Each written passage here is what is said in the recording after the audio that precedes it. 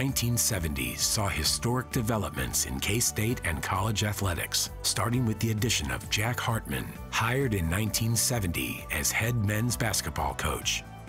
Under Hartman's leadership, the Wildcats would claim 3 Big 8 regular season and Big 8 tournament championships in this decade, while also capturing 2 Elite Eights, 3 Sweet 16s, and 4 NCAA tournament appearances.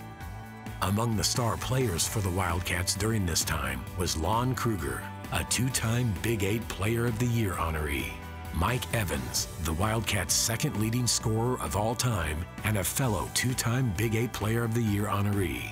and Chucky Williams, who was a 2-time All-American.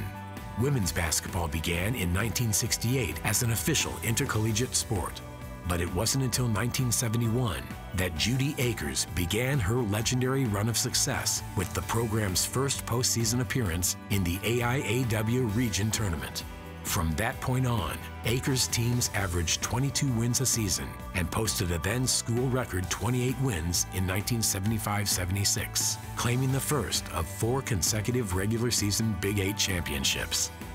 With the implementation of Title IX in 1972, allowing for equal opportunities for athletic scholarships for female student athletes, many female sports achieved intercollegiate status, including volleyball, which began its first season in 1974. In track and field, Terry Anderson became the first woman to earn All-American status in that sport for K-State, winning 4 Big 8 titles over her career. On the men's side, Jerome Howe became the only male athlete to ever win 2 cross-country All-American honors, while also earning a total of 6 All-American citations during his track and field and cross-country career.